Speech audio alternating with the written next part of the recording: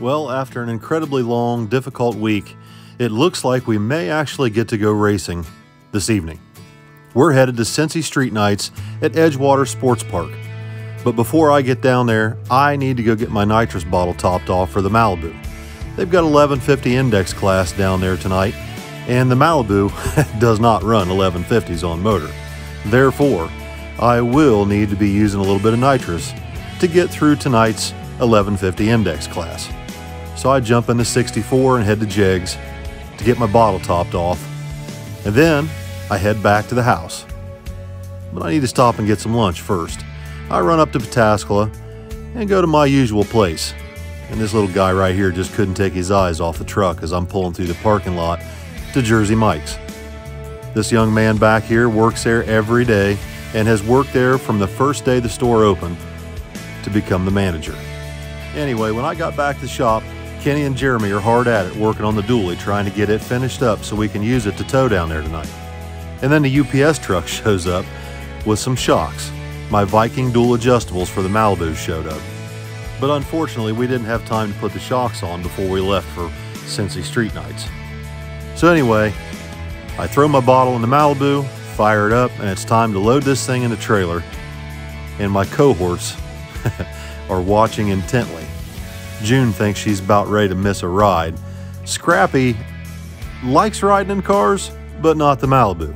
She keeps her distance from that thing.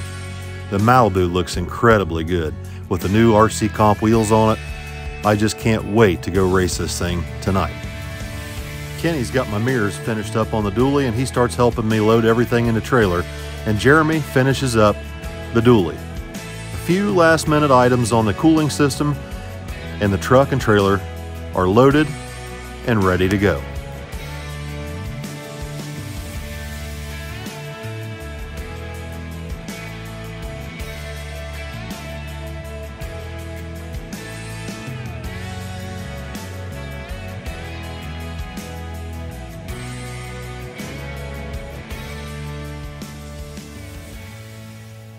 Once we made it to Edgewater, I found a decent pit spot, got everything set up, and then unloaded the Malibu. My hope is that I can go up and make maybe 2 or 3 motor passes and sort out some ignition timing issues before I try and spray the car. But first, I need to get my tech card filled out and run the car through tech. After that, I went ahead and made a couple motor passes and then made my first nitrous hit. Now, I let the car leave on motor, and you can hear me grab the nitrous about 30 feet out.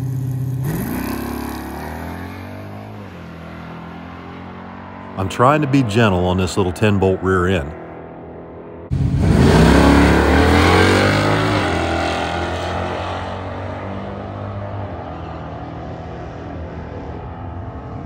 All right, guys, so we're down here at Edgewater. I made a couple licks on the car, and more disappointment. I mean, some disappointment. The dogs are in there raising hell. Sorry about that.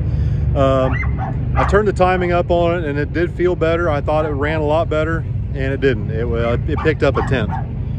I turned the timing back where it was, slowed down a 10th. So, I don't know, guys. That thing just doesn't make any power. I didn't build that engine. I'm not sure what the situation is in it, but it just doesn't run like it should.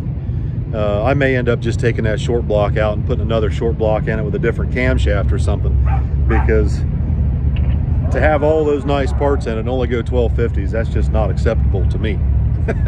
So I may have to dig into this thing a little deeper than just tuning.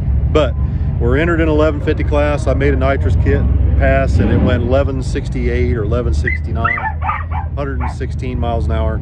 So I'm in there, I'm pretty close. It was 180, 185 degrees, maybe 190 when I made that lick.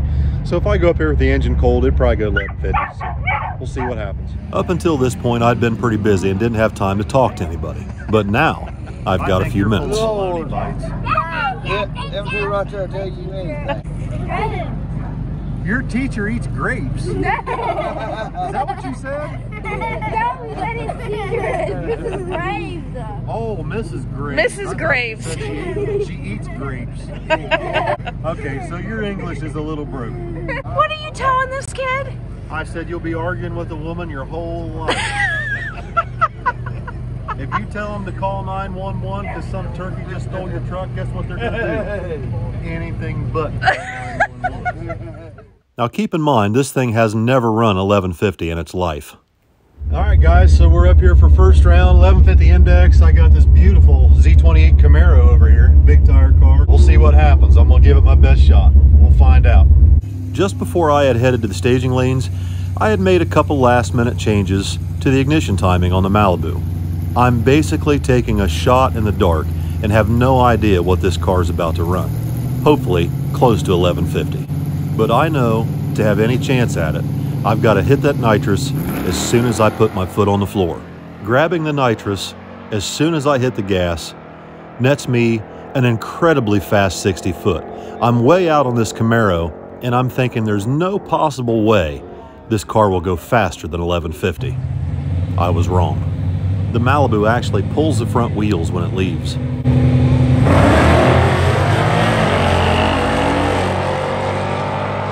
The Malibu clicks off a 149 60 foot and 1139 at 112 miles an hour, letting out of the gas, trying to keep from breaking out.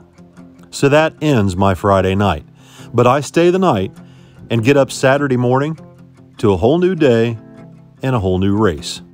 So I start my new day off with a little bit of frisbee time with the dogs. As I'm out there playing with them, I throw that frisbee and I look over and I see a trailer and a motorhome. Well, well, well. Guess who that is? Mr. Brad Eglian, B-Rad from Street Outlaws No Prep Kings. He's a good buddy of mine. So I decide to take the dogs down and go visit B-Rad for a few minutes, but I know he's busy sorting out his new combination. So I head back to the trailer, unload the Malibu, and my two cohorts are waiting for their next orders. Unfortunately, they're not much help with cleaning up the car, but I wanted to get the windows cleaned up and get the car wiped off from where it got rained on last night. And then I decide the dogs need to go for a little exercise. Well, Scrappy gets a little exercise. June's more of a rider. It had rained quite a bit last night, but the pits are mostly dry, and thankfully the dogs aren't tracking much mud in the trailer when they come in and out. Anyway, me and the dogs go up the starting line and I catch a sneak peek of the track sprayer. That's something I'm not used to seeing very often anymore. Track looks pretty decent, not much wind, partly cloudy. Should be a pretty decent day today, although the wind definitely picks up later. I put the dogs back in the trailer and turned on the television, put on one of my favorite movies, and hang out in the trailer with them until it's time to fire up the car and head up to Tech. Once I get my run card, I head back to the pits and run into one of my buddies, Dave Cook from Indiana. I love that dually. Anyway, I go back to the trailer and start looking at my gauges to see what the air is like today. And according to the barometer, it should be relatively fast. All right, guys, we're going up for first time trial today in Sportsman. Made a couple little changes to the car. Obviously, we turned the timing up a little bit. That seemed to work really well last night. But I've also removed one of the return springs on the carburetor, the throttle return springs, to take a little bit of pressure off the throttle cable and make it easier for me to get the throttle down a little bit faster to help increase or decrease my reaction time, I hope. The other thing is I've run the tire pressure up a little bit today. Bracket racing, they prep the track. Usually it's pretty decent. I've run the tires a little bit low because this car doesn't have literally any shocks on it. I mean, it's basically got the original stock shocks. So we run the tire pressure up a little bit. We've taken a little bit of throttle return spring off of it. Just real simple little things that you can do to help decrease your reaction time, make the car react a little faster. And we'll go up here and see what it does.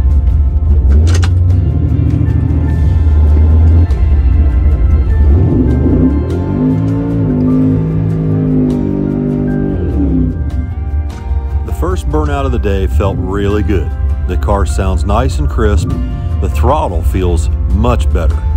Much easier to push the throttle down on the floor and much more responsive. So, I roll up the starting line very carefully, bump in the top bulb, bring it up on the converter, wiggle it into the beams, and crack the throttle on the last yellow.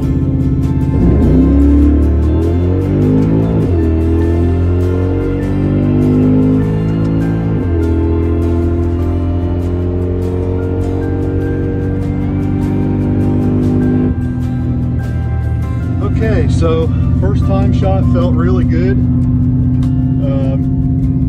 I'm not so sure that I don't still have an issue with the carburetor. That it didn't stumble, but I've taken some jet out of the secondaries and I feel like it's nosing over at the top of each gear just a little bit. So I don't have everything I need to put the jets back here with me today, I don't think. I'm not going to mess with it today, but I think I'm going to probably put the jet back in the back end of it. Reaction time was really good. I felt like I hit it good. The throttle pedal felt really good. I couldn't see what it was on the board, but I feel like it was pretty decent. We'll see here in just a second. Thank you. Oh. Oh. Very good. I had a 0.16 reaction time, so 16 thousandths of a second after the green light came on. My front tires cleared the beams. So 16 thou reaction time is very, very good off the bottom bulb. We had a 172 60 foot. That's very good for this car.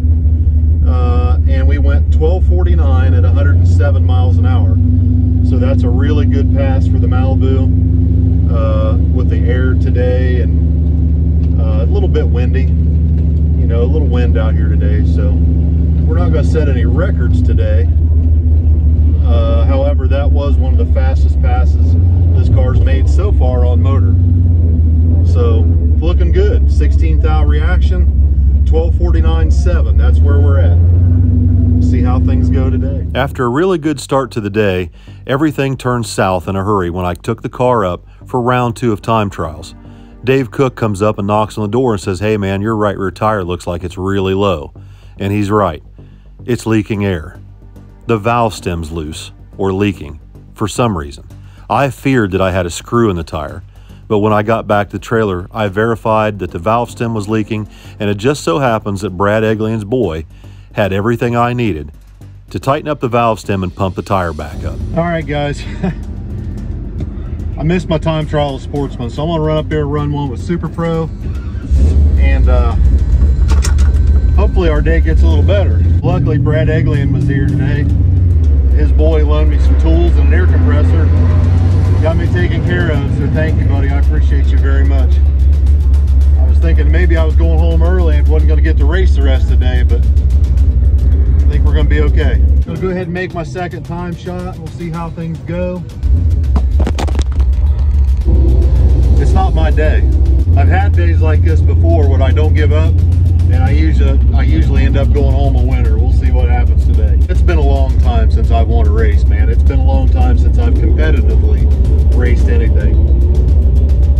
I'm just here to have fun, see some friends, hang out, go home with my dogs, eat dinner, and I'll be happy. So with my valve core issue resolved, I head up to the staging lanes to make a time trial with Pro Class. And hopefully, my luck turns around. I light the top bulb in my lane, bring the engine up to about 2,000 RPM on the foot brake, and then bump the car in carefully and prepare for the tree to fire. As soon as I hit the gas, it slipped the tire, as evidenced by the input to the steering wheel as soon as the car left the starting line.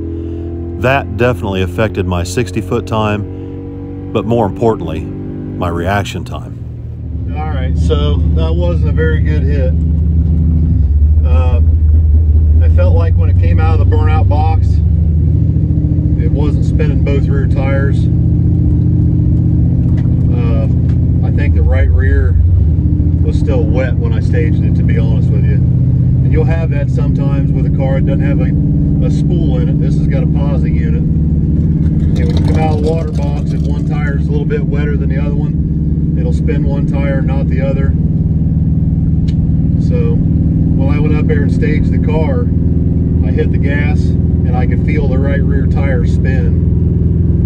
It affected my reaction time, definitely affected my 60 foot. Not good. Not good at all. We'll see what the time slip says, but I'm certain it's not good. Thanks, buddy. The 60 foot was 173.8. It's not as bad as I thought. My 062, also not as bad as I thought. But the car has slowed down to a 1259 at 105. That's not good. And I noticed when I stuck it in high gear, it just laid there. It just didn't run like it should. And I think it's probably got something to do with the jetting. I think I need to put those jets back in the back of the carburetor. So you can't bracket race the car like it is. I'm just going to go ahead and do it. And that's what we're here for. We're here to figure things out. You know, you're not going to just jump into something and take off and set the world on fire. You know, you're going to have highs and lows. You're going to have times where you think you got it made, and the other, you know, you come back up and you got a flat tire and tire spins. It is what it is. You know, you just got to work through it. So looking at the time slips here, the 60 foot was off a little bit, which I felt it spin. We lost 3 by the 8th, so 791.2 to 794.7. But most importantly, we lost mile an hour, 86 to 85. And by the end of the quarter mile, I'm down 2 miles an hour. And like I said, I could feel it laying there like it's not running. Now, I don't have a fuel pressure gauge on this car. It's just a mechanical pump, and the gas gauge doesn't work very well. This actually may be a situation where we're running the tank a little bit low on fuel. So rather than change jets today, I'm just going to go ahead and see if I can't go find a little bit of race gas, put a little bit more fuel in the tank, and see if that takes care of the problem. So luckily, Edgewater Sports Park sells race gas right there at the track. So I take a 5-gallon can over, get some race gas, put it in the tank, and crack the nitrous bottle and prepare for round 1. All right, guys, so made it up here for first round. The wind has picked up substantially from this morning. There's a pretty strong headwind. I went ahead and dialed the car 1250. I think it can run that without any nitrous, but I guarantee you I can cover that 1250. Let's see here, what have I got? It looks like I've got a little Dodge Dart Swinger.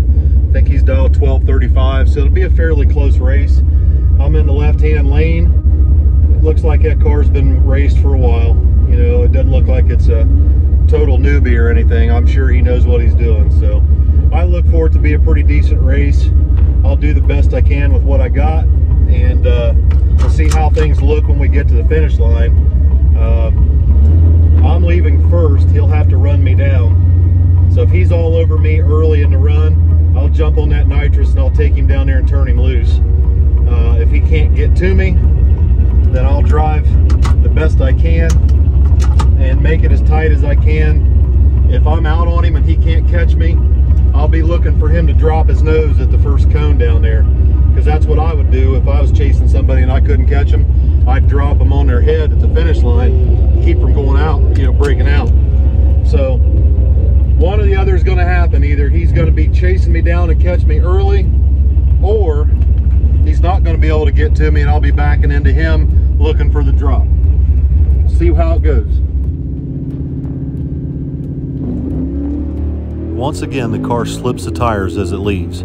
I click second gear and I notice that the car in the other lane is way out ahead of me. I go to spray it, but I had forgotten to turn the nitrous kit on. I almost screwed this whole deal up. Well, I won that round, but I did not actually win that race. That boy lost it. I felt like I hit the tree decent, but it slipped a tire a little bit when it left, and I think that probably affected my reaction time a little bit. I don't really know what the ET was doing. I wasn't concentrating on how the car felt so much as I was watching him drive out of my life. At 300 feet, he'd already caught me and he was driving away from me. And I went to grab the nitrous and I had forgot to arm the daggone thing. So I quickly reached down to arm the nitrous and grabbed it just the time he was starting to back into me and trying to tighten it up. And he really kind of fouled that deal up. I didn't win that, he lost it. I'm 64 up front, he's 008. My man's remember what I told you? I said it looks like he's raced a while. My man's 008 up front, and I'm 064. I'm mathematically ineligible at the reaction time. I mean, it should be over. He's dialed 1235. He goes 1249 at 95 miles an hour, letting off of it down there. I can't get there. You know, I'm grabbing the nitrous down there and come around him. 1257.7 on a 1250 dial at 107 miles an hour. There's something wrong with the car, and I'm not sure exactly what it is. I'm hearing a little bit of chatter in the valve train. Heard that going up there. And it's always had one lifter that ticks until it warms up. But I feel like I'm starting to see a problem here. And maybe this might have something to do with why the car doesn't perform like I think it should. But anyway, I didn't win that round. My man over there, he just got caught trying to make it too tight and wasn't prepared for me to spray him down there. I just come around him with a bunch of mile an hour. I was going 107. He went 95. He was backing into me.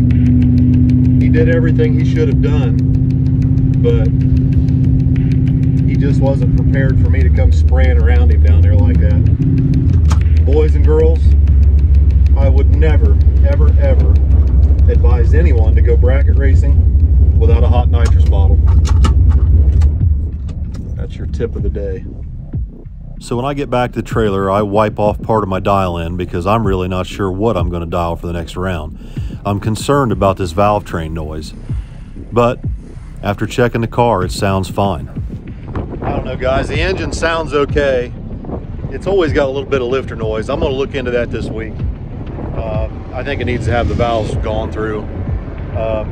But anyway, to be honest with you, I think it was probably the wind that affected that run. The wind has picked up substantially, and it's picked up so much right now that I couldn't even hardly open the door of the trailer to get out here a second ago. So we're just going to have to make sure the nitrous system is armed and just do the best we can for the rest of the day. No matter what, I'm having a great time. I'm happy to be here. And hopefully maybe some of this will translate to some of you guys out there that would like to get into a little bit of drag racing, you know, to get started in a bare bones, ground floor level racing operation with a street car. All right, guys, so we're up here for round 2 of Sportsman, and I noticed there's an abundance of cars in the right lane and nobody pulling in the left. And I think I figured out why. this old boy here in this orange Barracuda, he's pretty tough. And I ain't never backed down from a challenge. That's okay. He's a good old boy. He's raced a long time. He's definitely deserving of some of my hijinks. Well, I'm gonna have my hands full. He's dialed 1032 and I'm dialed 1259. So I'm going to get a head start. He's going to have to run me down, and I have the left lane, which is the lane I prefer to be run down in, because I can just look right over my right hand shoulder. Once I stick this car in high gear, you're probably going to see me looking over my right shoulder and grabbing the spray. If he's all over me or if he's getting too close, he's going to get sprayed and dumped. If he can't get to me, which I doubt that's going to be a situation that happens, but if he can't get to me, I'll be waiting for him to drop me down there. We'll see what happens. All right, guys, we're gonna give you a little different view. He should be coming up over my right hand shoulder down there at the finish line. So I've put my phone up on the windshield, angled to the right. So hopefully you'll be able to get a shot of what's going on here as I drive the finish line. Now, normally this wouldn't be something somebody looks forward to, but back in the day when I used to race my Nova, I was always a slower car and I was always getting chased down. I prefer, if I'm being chased down, I prefer to be in the left-hand lane because I can look over my shoulder easily and see my opponent coming up behind me. If I was in the right-hand lane looking over my left shoulder, he's in my blind spot, and that's exactly where that little Dodge Dart Swinger was the last round, and that's part of the reason he got himself in so much trouble. So we'll see if we can pull off a miracle here, because that's about what it's going to take for me to get through this round. Because this old boy's tough, nothing but respect to him.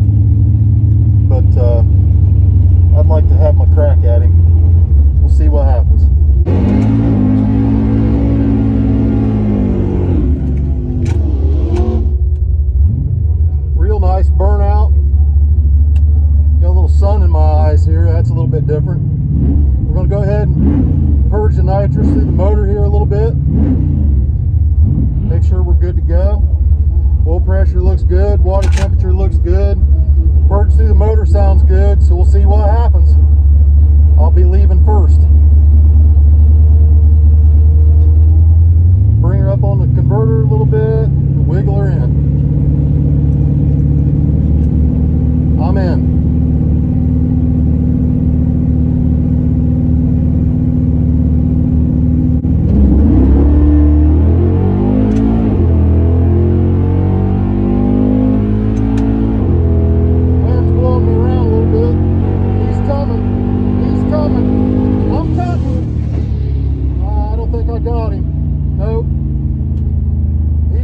Pretty hard. I grabbed the spray and then dumped him, but not sure what happened there. I could feel the wind blowing me around quite a bit. I sprayed quite a bit. Probably couldn't get rid of all I had. Probably couldn't get rid of all I had. That's all right. We're learning something today. That didn't work out for me. That's okay though. The car keeps slipping the tire when it leaves for some reason. I'm not sure what that situation is, but keeps slipping the tire, and it's definitely affecting my reaction time. I dialed 1259. However, I think the wind blew me around a good bit. I was driving back and forth a good bit down the track there, and I went 1255 on the brakes. And I'm 082 up front to his 66. It's a double breakout, but I broke out by more. I sprayed a little too much. I couldn't get rid of it all. That's okay. I was ineligible up front. I'm 082, not very good. He's 66, better, but also not real good. He was definitely going to make it there, and I could see that over my shoulder. So I went ahead and jumped on the spray and then cut him. But in a double breakout, I just could not get rid of enough. I'm just a little bit rusty, you know. He's a winner by 3 thou. He's a winner by 3 thou. I did everything I could. Just nothing I could do with it. I'll look at the slip so I get back to the trailer, see how far off I was on my 59, but I have a feeling I was quite a ways off my 59 to begin with, because I sprayed quite a bit, and I feel like I drove down too close to the finish line before I jumped on the brakes for the amount of nitrous I shot to him. We'll see here in a second. So I was right in my assumption that I was way slow. 60 foot is way off. 180, 60 foot. I'm 6 or 7 slow in the 60. And that translated to almost 600 slow at the 8th. I was way slow. So what I saw was him coming, and he was definitely going to be there because he had me on the tree a little bit. Plus I was six slow to begin with. So what I saw was correct. He was definitely coming. He was definitely going to get there. I did the right thing in spraying it when I did. However, he had me on a tree. He had me, hang on a second, buddy, I'm working. However, I was, where was I? Hang on. So I saw him coming, and what I saw was correct. What I translated from my view was correct. He was definitely going to get there. I sprayed him. I cut him loose. But unfortunately, with the reaction time disadvantage I had, there was nothing I was going to do. I got it close. He was under by 3 thou. He was under by, yeah. He was under by 3 thou. And I was under by quite a bit more. I was under by 4 hundredths. He was under by 3 thou. So it's just one of those things, you know. I'm learning the car. It's been a while since I've raced, and it's been a long time since I've bracket raced and used nitrous and finish line drove and all that. So I'm a little rusty. but I did see what I thought I saw. And I did the right thing. I drove too close to the finish line before I got on the brakes. That's all there is to it. I almost pulled that off. He was under by 3 thou. If I could have backed up on him a little earlier and kept myself from going under, I would have won that round. Because unless he could, I mean, he could have caught my dump. He could have caught me hitting the brakes and got out of it. But I drove it so deep and cut so hard that just tough. You know, I did the right thing, but I just drove too close to the finish line before I got on the brakes. I'm just not used to this car and these brakes yet, but I'm getting there. I'm getting there. I think I got a test and tune session coming up next weekend. I might take the car and do a little testing, private testing, and maybe see if we can't get this thing dialed in a little bit better. And I got those new shocks ready to go on. So let's head home.